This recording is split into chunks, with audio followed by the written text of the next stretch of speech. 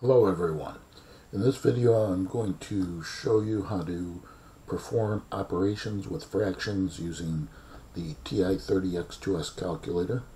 So here is the calculator that I recommended, and the important key that we'll be using for fractions is right below this PRB key.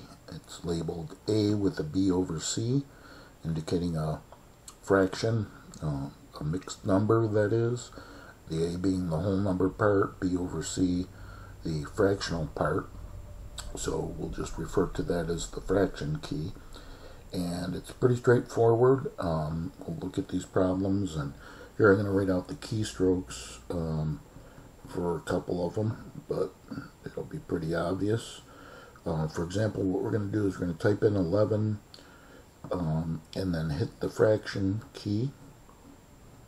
And so I'll put that in a little box here, A with a B over C, and then type in 42. And let's see what that looks like on the calculator. So if I type in 11, hit the fraction key, and then 42, you can see there's this little backwards upside down L that indicates the fraction bar. So that was 11 over 42, and then we're just simply going to add, so plus, and let me finish up the keystrokes here, so I'll put the plus in a box as well. Then I enter the second fraction, 13, and then hit the fraction key, again, A with the B over C, enter the denominator, 24, and press enter or equals, and that should do it. So finishing it up on the calculator, so is that plus, there's 13, fraction key, 24, hit enter, and it does all the work for us, so 45 over 56. So this is very convenient because normally we would have to find the least common denominator, and when you're dealing with large numbers such as this, it can be tedious. So feel free to use the calculator at any point, especially for situations like this, or maybe application problems where you just want to work through the fractions easily without having to do a bunch of side work. Also use it to check your answers. Obviously you should know how to do it the long way, but feel free to use the calculator at any point. So we'll run through the rest of these questions. I won't write down the keystrokes for this next one because it should be rather straightforward. Just type in 53, hit the fraction key, so that's my numerator, fraction key, denominator 55, we're subtracting, so minus, and we have 19 as the numerator, fraction key, 65, denominator, press enter, and we get 96 over 143. So it does all that work for us. And it works for any operations, or any types of fractions. That is, the next examples of mixed numbers involved, and I'll write down the keystrokes for this one. When we type this in, you just realize there's a whole number part and then the fractional part. So you type in 5, hit the fraction key, type in the numerator of the fraction, 1, hit the fraction key, type in the denominator of the fraction, 3, and then the operations addition, so plus, and then we're going to do the same. So let's actually see what that looks like so far. So if I type in 5, hit the fraction key, 1, hit the fraction key, 3. Okay, so you have to understand that this is the mixed number 5 and 1/3, and then we're going to do the same thing after plus. We'll do 8 and 2/9, so 8, fraction key, 2, numerator of the fraction, fraction key, 9, denominator of the fraction, and then we'll do equals or enter. And let's see what that looks like now. So we've got the 5 1/3 plus, so 8 fraction key, 2 fraction key 9, and hit enter. Okay, now what we see is something a little bit different. You've got this 13 out in front of this U symbol, and the U symbol separates the whole number part of 13 from the fractional part.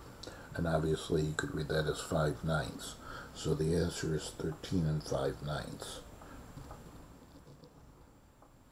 So the U symbol separates the whole number from the fraction part again. Okay, so I think that's it for writing down the keystrokes. Just going to go through the rest of these. You can practice them, just make sure you got it. Understand the concept and how to do it. If you have a different calculator other than the TI-30 without the A with the B over C key, then feel free to email me and I'll Google your calculator and we can certainly find you a video that works. But hopefully you spent the $10–15 that it costs for this fairly inexpensive scientific calculator. So again, with the mixed numbers, just type them in: 5 fraction key 3 fraction key 8, and we're subtracting, so minus 2 fraction key 5 fraction key 9, hit enter, and again it does all the work for us. So 2 and 59 over 72. Okay, it does multiplications, divisions, any operations with fractions, it will be able to handle. So just to go through the rest of these questions, on number 5, 12 fraction key 25 times 5 fraction key 6, hit enter, 2/5. Problem number 6, mixed numbers with multiplication: 1 fraction key 1 fraction key 5 multiplied by 11 fraction key 2 fraction key 3, hit enter. This one came out pretty, 14. And the last two are division problems. And again, keystrokes should be pretty straightforward here, so just run through them, practice these, and make sure you know how to do it. So 4 fraction key 25, now I'm dividing, so divided by 12 fraction key 55, press enter, and we get 11/15. And then finally a division with mixed numbers. So 1 fraction key 4 fraction key 9 divided by 2 fraction key 5 fraction key 6.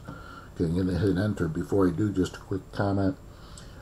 Notice that it doesn't put the U symbol in there. You just have to know it's the first number is the whole number part, and then the next 2 digits are the fractional part. So hit enter, and we get 26 over 51 for this. Okay, so hopefully this was helpful. Again, if you have a different calculator, give me a call or email me, and we'll get you straightened out.